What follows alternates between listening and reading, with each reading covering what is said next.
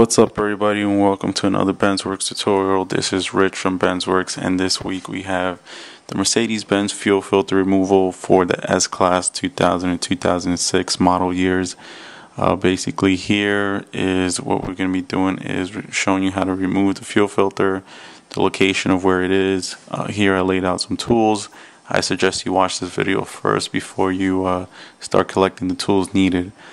Just to the left there is what I can remember from the top of my head, other vehicles that also use this type of fuel filter, which is external, which means it's not in the fuel tank itself. So here on this S-Class, you're going to see this cover, which is on the left side rear, just before the left rear wheel there.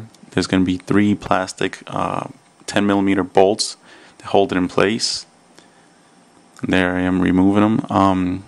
On the other model cars that I showed you, you're going to see the same cover. It's going to look a little bit different, but it's either going to be on the right side or the left, towards the rear, right before the rear tire itself.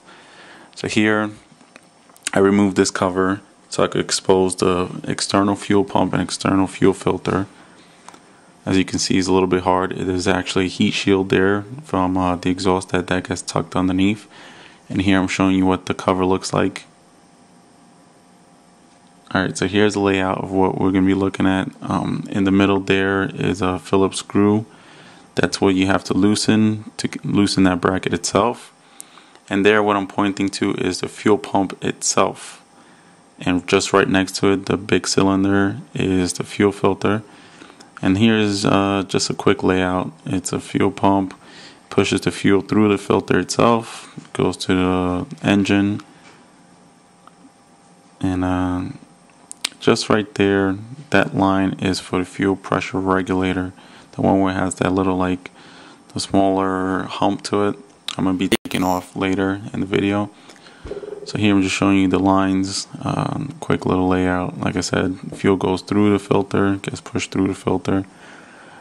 Alright, so here I'm going to give you a little technique to show you what to do. What you want to do is get yourself a pick. This pick has like a 45-degree angle to it. It's sharp.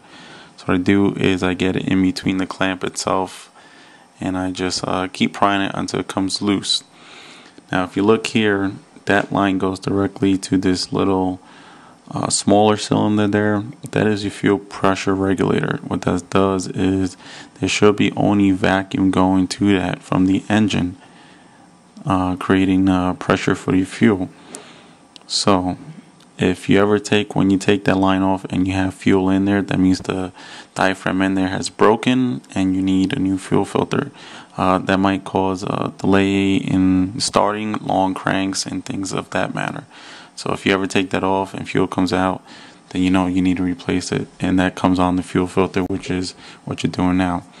So now here what you do is, when doing a fuel filter, what I did there is I loosen the clamp, and then next what I do is you either could get a pair of needle nose clamping pliers. I'll show you where you will want to put it.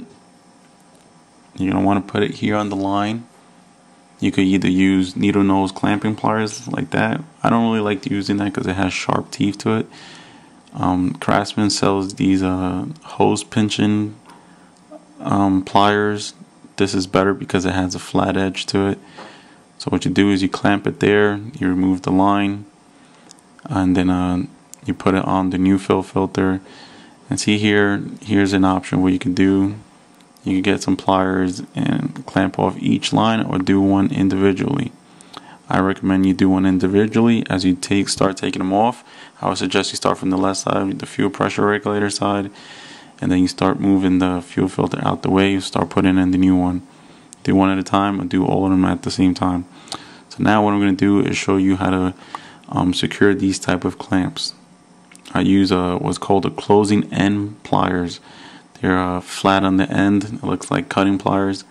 What you do is just get right underneath that clamp, tighten it until it clicks, and that's it for this tutorial, guys. Thanks a lot.